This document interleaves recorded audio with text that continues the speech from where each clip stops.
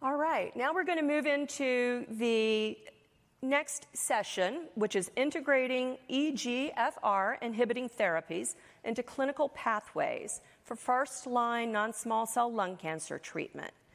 This is an educational session that is supported by an educational grant from AstraZeneca, and it's going to be presented by Dr. David Jackman.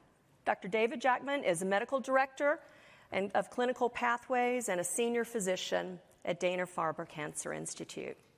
Welcome, Dr. Jackman. Thanks so much for having me this morning. When the Congress asked me to present about EGFR, I'm trying to think about how to make this not too wonky, but yet to talk a little bit about the story behind the EGFR development and how the science has really affected clinical pathways, and more importantly, to try to use this as a means to think about other issues in pathway development, particularly in lung cancer. These are my disclosures. And these are the learning objectives that were stated in your program. So there are currently 5 EGFR inhibitors that are approved for first-line therapy in non-small cell lung cancer. And as we think about this, I think it's important for us to recognize they are not all the same drug, right? This is not ranitidine, this is not Zantac versus Pepcid, right? That they all have kind of some unique properties to them. They are, they differ in their side effects. They differ to some extent in their mechanism of action. So as we think about these things, it's not simply, well, let's just pick the cheapest one. And so what's our goal, right? Throughout every step, when we think about a clinical pathway, we're trying to figure out, ultimately, what's the best treatment for the patient in front of me now? And we try to boil it down to, what's the most effective, what's the least toxic, and what's the most affordable? And that sounds, right to everybody. I don't think anybody's going to disagree with that. But these answers are obviously much more complex and nuanced, right? Most effective by what? By overall survival, progression-free survival, least toxic in terms of overall toxicity, in terms of the really serious toxicities, by quality of life measures, and most affordable in what way? To the system, to the payer, to the patient? How do we think about all these things, and how do we possibly put this together to make some sort of pathway that makes sense and provides some overarching guidance? So how do we frame the question, right? So at all points, we want to think about the science that informs the decision-making and think about the clinical activity and the effect on patients, and obviously want to think about cost and value. And so I thought it best to talk a little bit about the EGFR story, recognizing that all this data doesn't happen in a vacuum. It happens over time, and how the story is told over time affects how we think about things, for better and worse.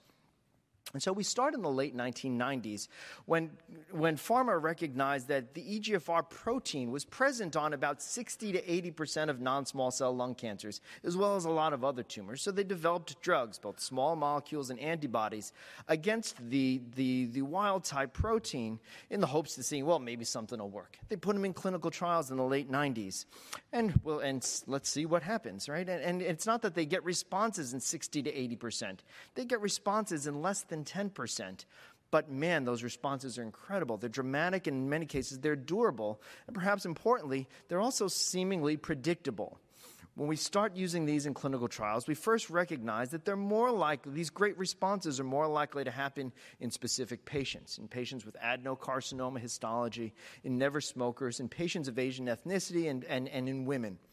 And so we take this to the bench, and folks at my institution, Dana-Farber, as well as Mass General, start to sequence the receptor to try to figure out what's different about the patients who respond versus those who don't, and recognize that these series of mutations that are found in the responders and not in the non-responders are incredibly predictive. I have a pizza there because at the time, my boss, Bruce Johnson, bought pizza for the department every time we did something that changed the way the world treats lung cancer. And so this was one that merited pizza. Despite the finding of thinking that this is a targeted therapy based on, our ability to kind of clinically predict who is going to respond, and more importantly, this discovery of mutations, much of the medical establishment was still putting their head in the sand and didn't want, at that time, to necessarily believe that EGFR mutations were the right predictor. We're looking at things like amplification, we're looking at things like immunohistochemistry, and I think this is important because they were trying to ask a different question. I think we were all moved a bit by how dramatic the effects were, what we call the Lazarus effect. We had people who were literally on death's door. They'd get one of these medicines, and some of them would perk up and start living their lives again. And it was this incredible thing, to the point where before we discovered any of the science behind it, the standard of therapy in lung cancer was nobody dies without getting at least a shot at this, because we don't want to miss the rare chance. And so people, I think, didn't want to believe that this was a targeted therapy, because they didn't want to necessarily have to say to someone, that medicine's not for you. And so it wasn't until finally some more clinical data in the IPASS trial, confirmed that the mutations were really not just strongly predictive, but should differentiate how we think about therapy. In this trial, we saw that patients with the mutations, and this is the whole set, and you see that the curves cross in a weird way, those that got EGFR therapy versus standard chemotherapy. But it plays out much more understandably when we recognize that those patients who had an EGFR mutation did much better if they got the targeted therapy. Those patients who did not have the EGFR mutation did much better if they got the chemotherapy. And that's much more understandable. And so then on the basis of this, on the basis of the IPASS trial, this becomes the new standard. So at that point, finally, we accept the fact that we should be testing all of our patients for EGFR mutations at the time that they're diagnosed with lung cancer, and that if they have an EGFR mutation, that we should be treating them with an EGFR inhibitor. Over time, this becomes even more refined for us to recognize that, we don't find these mutations in everybody. We don't find them in patients with squamous cell carcinoma for the most part. And so we refine this even further, right? So this testing is just for patients with stage 4 disease, because that's where ultimately the drugs were approved. And it's only for patients with non-small cell, non-squamous histology. The squames, the small cells, this unfortunately is not for them. And so again, we come back to the fact that we have, several different drugs, first generation and second generation inhibitors at that time, and we recognize that not all the mutations are the same. And work done by folks at my institution and Memorial Sloan Kettering and other places recognize that the kind of mutation still matters, and so that we think about any of these drugs for the classic mutations, the more common ones. But if you have a rare mutation, right now only afatinib is approved in these. And so recognizing that they're not all the same thing. They work a little bit differently. They work a little bit differently against different mutations. So then as we move forward, right, we discovered that EGFR mutations matter. We discovered that we can point the proper patients to the appropriate therapy, which I think is incredibly important. But then we recognize that these drugs, while they work great in certain patients, they don't work forever, and people start developing resistance. So we think about, why do they develop resistance? And we made a number of discoveries as to how resistance occurs. And we saw that in about 50 to 60% of patients, a new mutation arises, the T790M mutation in the EGFR gene. And so then we're pressed with, how do we overcome that? And so again, folks at my institution did this incredibly elegant set of experiments, first to determine what T790M did. It wasn't so much that it was a steric change in the receptor itself, but that it caused the affinity of the receptor to bond ATP more strongly than the first generation inhibitors. And so led us to then develop a series of drugs in the lab that could bind to the T790M mutated receptor, and ultimately that leads to osimertinib, which then in clinical trials shows these incredible responses in patients who have progressed on EGFR first-generation inhibitors. And these waterfall plots with every line being a patient. Up means their tumor grew, down means their tumor shrank, and so you can see the extent of activity in these patients. And so that was another one that got us pizza. And so now, as we think about this, ultimately osimertinib gets approved for the treatment of patients who have developed T790M mutations as their mechanism of resistance. So that the new standard of care at that point is we test everybody initially, we finally have an EGFR mutation, so we give them a first or second generation inhibitor. And then if and when they progress, we rebiopsy them to see what their mechanism of progression is. And depending on what it is, we try to point them to the right next therapy. In this case, for T790M, it's osimertinib. And so with that being said, if we recognize that the T790M, is the reason why treatment stops working in 50 to 60% of patients, well, can we just stop that in the first place? Can we start them with this medication and try to prevent that resistance from the get-go? And so that's the next set of experiments. So the FLORA trial is a clinical trial in which patients with EGFR mutations then are randomized to either osimertinib or a first-generation EGFR inhibitor, either gefitinib or erlotinib. And so what happens?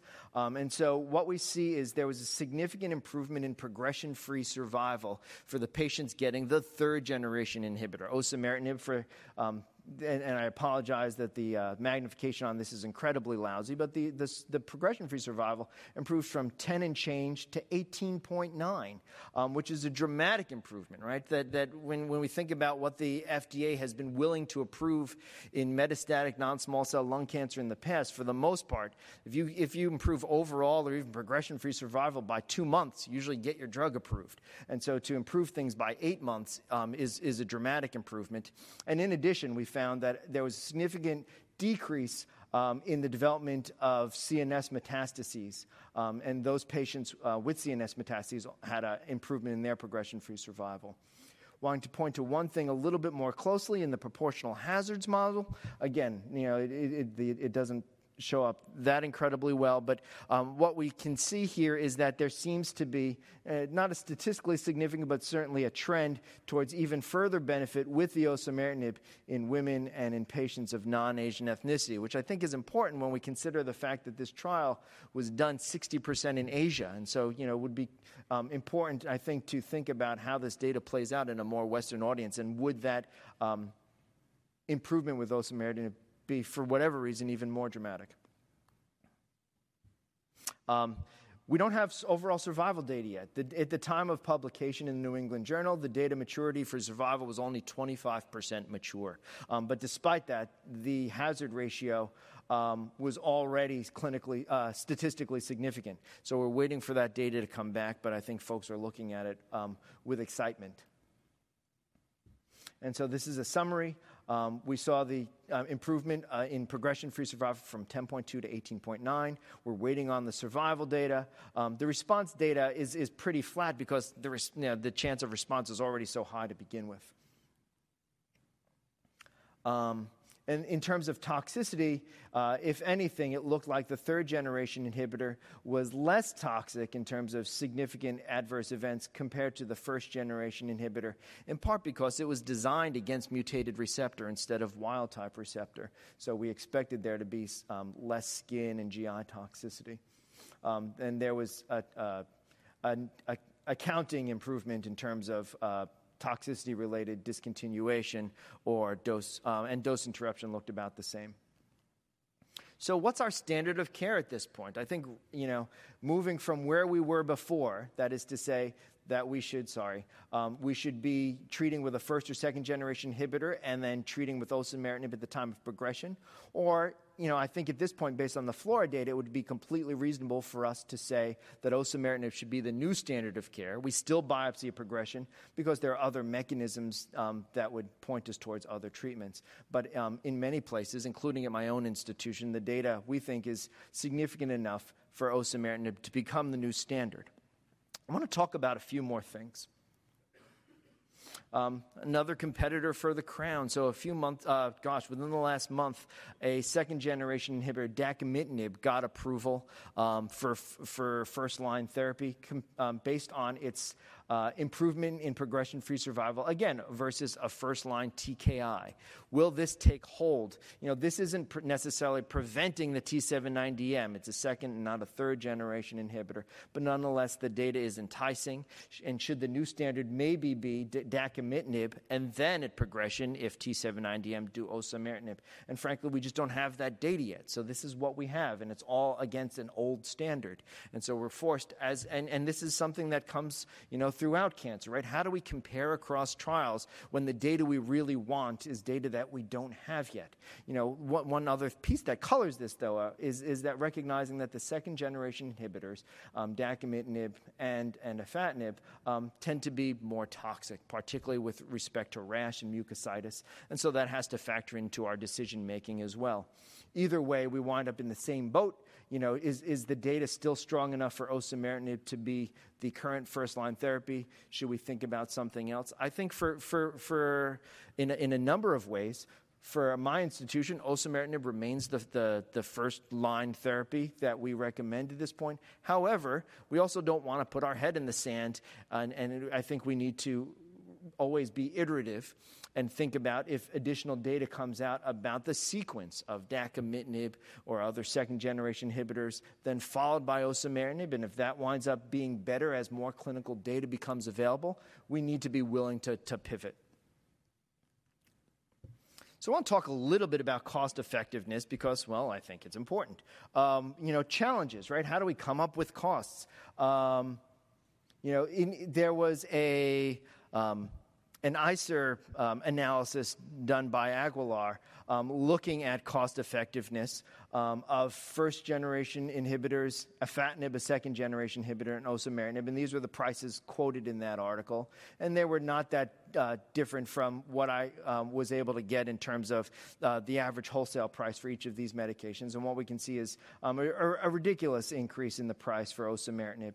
And does that then, based on this, color how we think about its use? Do we reserve it for second line? Are we still willing to use it for first line? I think that so many things that Alan mentioned in the prior talk come here. Right? This is great, and it's good to have this information as we try to make decisions for pathways, but recognizing that it's just one piece of the puzzle. The drug cost is important, but it doesn't tell me what the cost is going to be for my individual patient. It doesn't tell me what the overall cost of care is, what the treatment is going to be in terms of the layout for dealing with side effects and other pieces. So while we want to consider this, we recognize we need to do better across the board as we try to make decisions.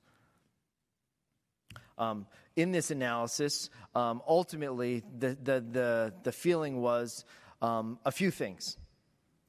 That the willingness to pay was estimated at about $180,000 or 3 times the GDP per capita, and that the maximum price for osimertinib to be considered cost-effective in this model was $12,500. And so that's, if they were willing to lower their price, then this might then become considered cost-effective. But otherwise, in this analysis, osimertinib was not considered cost-effective, though it might be if there are price negotiations or relatively small discounts to move the needle.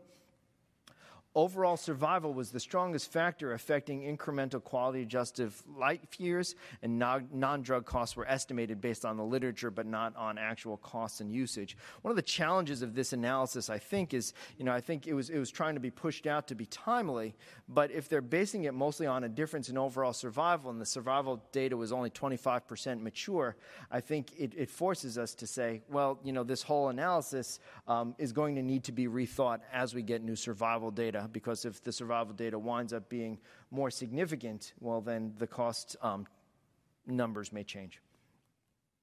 So what now?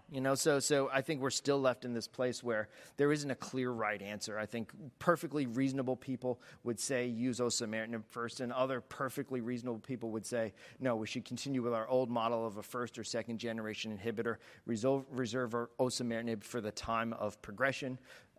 Some people hear Yanni and some people hear Laurel, and I think either way is fine. I think, other things that are important with regards to immunotherapy that need to be in the first-line setting for these patients. One is that concerns that immunotherapy appears to be not as effective in patients with EGFR mutations or ALK rearrangements.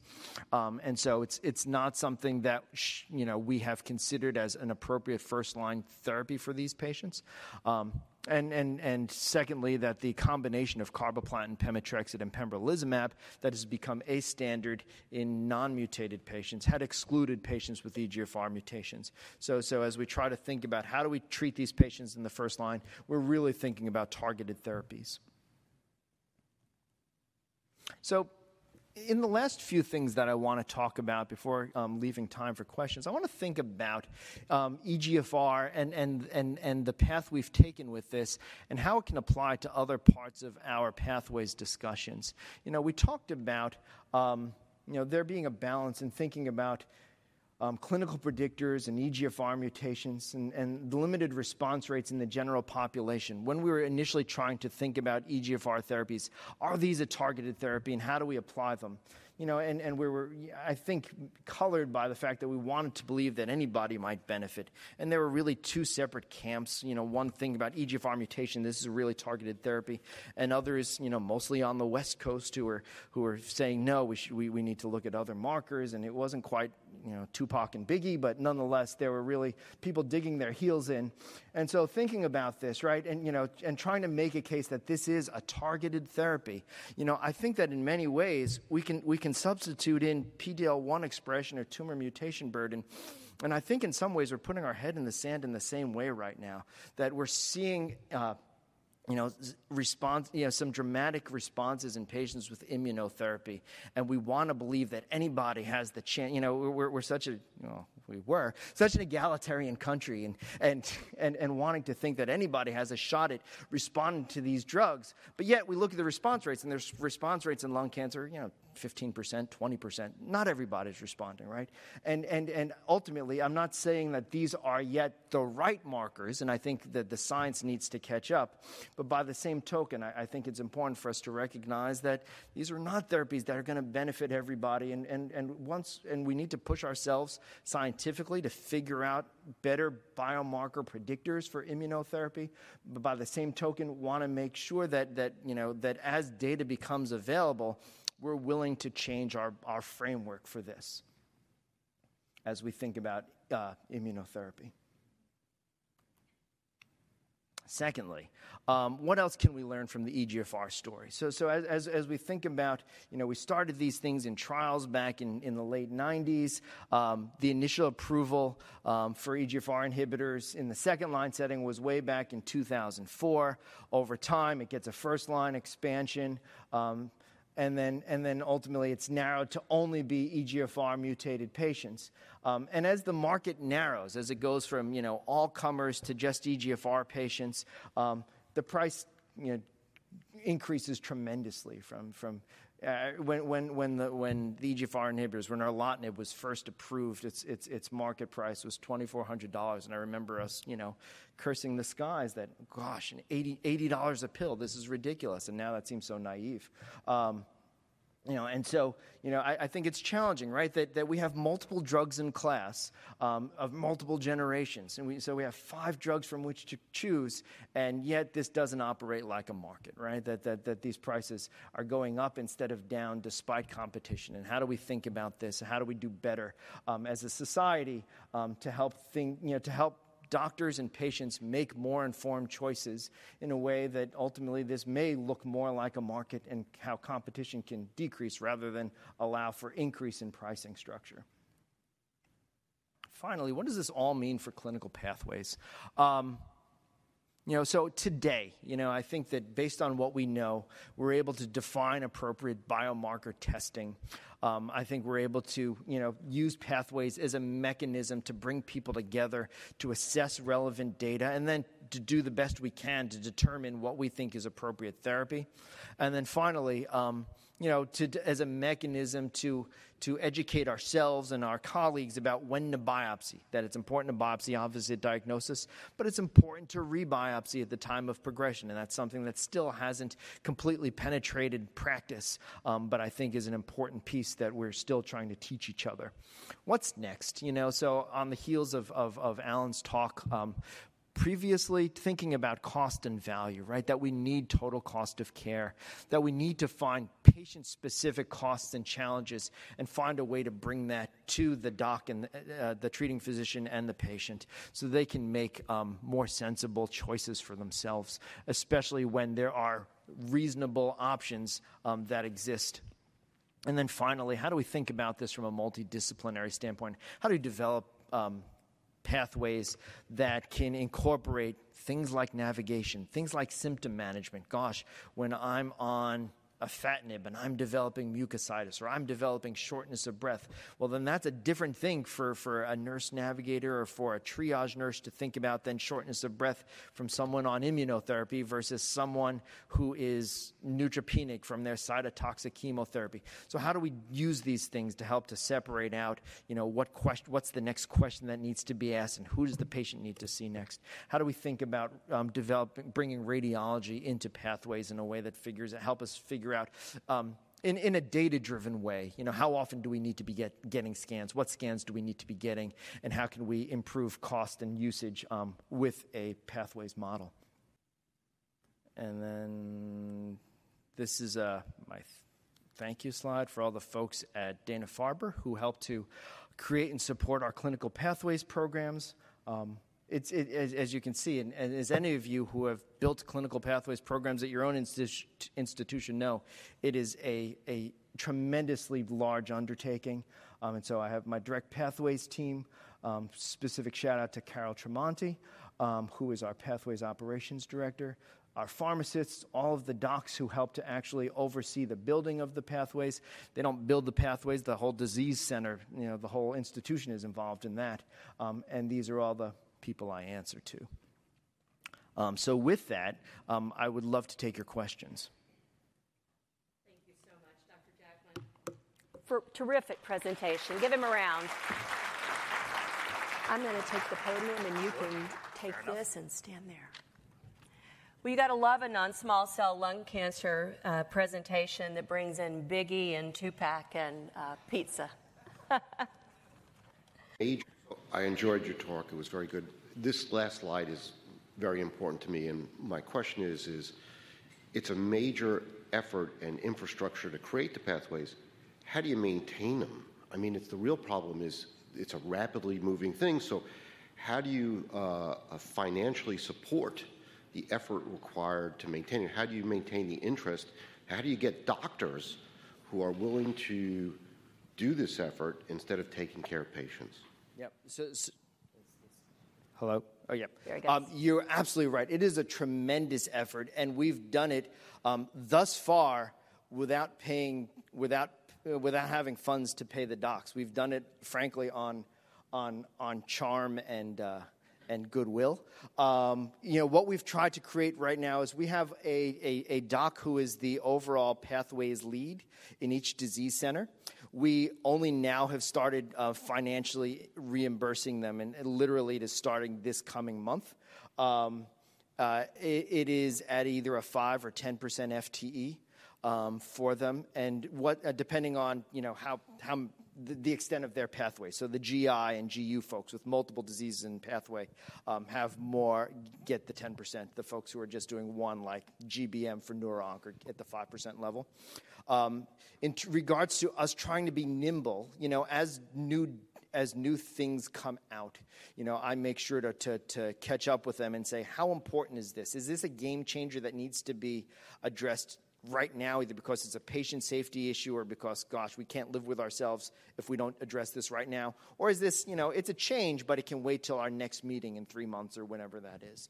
And so that's how we're doing this. But all the decisions are being made at the disease center level, not by an individual doc in a back room. That we think it's important that everybody has buy-in to what the content is, and we also think that that's what makes the content better. Let me pick up on that, Dr. Jackman. For those that are just beginning, what's the minimum number of people who should be in that room for that first meeting? And how do you position the idea so that you get them on your side for a clinical pathway? Yeah, I think that's a great question, and not simply answered, because I think, the politics and such of each group has been different. Yeah. I think in some of our groups, we actually, in thoracic, we actually attacked it as a whole disease center. And we met, twice a week for about, 3 or 4 months and sat down. Here's small cell and what we're going to do for limited stage, and here's what we're going to do for extensive stage. And each meeting, was a little bit of a drag-out fight as we, tried to develop these things initially. With, in other disease centers, we had, an expert in that disease, Peter Enzinger, who's a world expert in gastroesophageal, made the GE oncology pathways. And then we brought it back before the group so they had something more concrete to play on. Mm-hmm. So I think, part of it was kind of negotiating the politics within my own institution. Mm-hmm. So there's not one specific model, but I think ultimately it has to go back to the larger group of all the people who are going to be using that pathway. Otherwise, you can't get the buy-in for them to use it, especially at a kind of tertiary cancer institute where, frankly, we're all so full of our own egos that I don't need a system that tells me what to do. I'm whoever I am. So, thank you. Question here. This is Rit Paniker, New Century Health. I have a couple of questions. Firstly, we developed pathways, and as soon as we had the osimertinib data, we put it as the preferred agent on pathway. Did not have the cost-effectiveness analysis at that time, but the effectiveness was overwhelming. If you look at the costs deeply, would you factor in the lesser brain mets, the brain radiation required, the health-related quality of life with osimertinib? So that's one question. The second question, in our pathway, we try to be granular about the type of mutation. Mm-hmm. So we're asking for exon 20 mutations, and we would not recommend TKI therapy. So what do you guys are? So the second question is, are you granular enough when you recommend TKI? So those are the two questions. Yeah, so it's a great question. The short answer is yes to both. In the Aguiar paper, they did try to factor in cost of dealing with brain mets. They didn't do it based on actual costs. So their paper was trying to do an analysis based on the FLORA data, but they didn't look at the actual costs incurred for those exact patients, but rather they took a literature-based cost for here's what it takes to deliver a whole brain radiation therapy, and kind of projected it on the percentage of patients who develop brain mets. So it's not an exact analysis, but at least they tried to factor it in. In terms of the genomics, absolutely, we are also trying to be equally granular. So osimertinib is our recommendation based on the classic mutations, the exon 19 deletions and the L858s, because that was what was included in the paper. But if you have a G719, if you have an L861, then no, they weren't in the paper, so it's not fair to just extrapolate those. So those we're recommending afatinib because that's the only one that's approved in that space. And then as we develop, drugs for exon 20 insertions and stuff, those are all going to the appropriate clinical trials, poziotinib and other things where we think there's real promise. I have a question for you. You brought up the ICER cost-effectiveness data on osimertinib, and it made me think, contrasting to Alan's presentation this morning, that I believe the way ICER does their cost effectiveness is while it takes a societal view, it's really just the direct medical cost. They don't consider any of those other patient cost toxicities. And so how do you factor that in, or do you, when you're looking at the cost? I think the ultimately answer is that we all need to be aspirational. Right now, I don't have when we sit in a room as a pathways committee to try to figure out, what should be our recommendation in this setting, or even when I sit in a room as a doc with that patient, I have no means right now to be able to know what's the total cost of care going to be for this patient based on their plan and their payer. I don't have a way to do that. So we're making decisions based on kind of societal stuff because that's what we can get our hands on. But that doesn't mean we shouldn't keep trying to get our hands on that next level data. And so we're working hard to be able to get at the next piece. Have you added cost toxicity items into your pathways yet? Well, so cost, every time we are making a decision in our disease centers, I'm making sure that at the very least we're looking at cost of drug. Yeah. So that's factoring in. But again, and we're putting things in where, recognizing that there may be payer coverage issues. So if they won't pay for the Darvi, if they won't pay for the vemurafenib, but they'll pay for the dabrafenib. We're making sure that there are multiple things in there where, it might be an issue of payers being willing to cover one but not the other. But like I said, we don't have it at an individual patient level yet. Question. Hi, my name is Day Hills, and I'm the medical director of a oncology cancer center in upstate New York. I frequently refer to Dana-Farber or Sloan Kettering. So one question I have is my patients often want a second opinion. When they go to you for that second opinion in first-line treatment, are they going to be steered to a pathway? And sort of as a corollary question, will these pathways be proprietary? So in other words, does the patient need to make the trip? I know you have that, you can do it sort of online for a fee. That's not a crowd pleaser, I'm finding, with patients. So I just wondered if you could address that. Yep, great questions. So at every step, we tell our docs, we want you to take care of the patient in front of you in the best way that you can, whether that winds up being on pathway or not.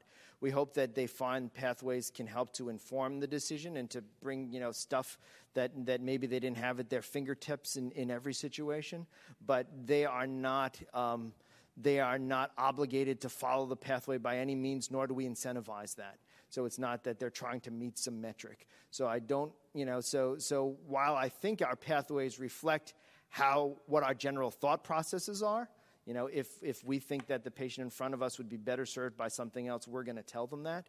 We also hope that our pathway system will help to improve the doc's recognition of what clinical trials might be appropriate for that patient. And so we do think the pathway system can help inform second opinions in different ways, but I don't want you to think that the second opinion is just somebody's clicking off a bunch of boxes and doing something that we could have done more easily some other way. The second question, the other part of your question, are these commercially available or proprietary? And the answer is going to be yes. That is to say, we have formed a new relationship with Philips Healthcare. We are building a new pathway platform with them that's going to be part of their IntelliSense product, and with Dana-Farber pathways embedded within it, and that will be commercially available.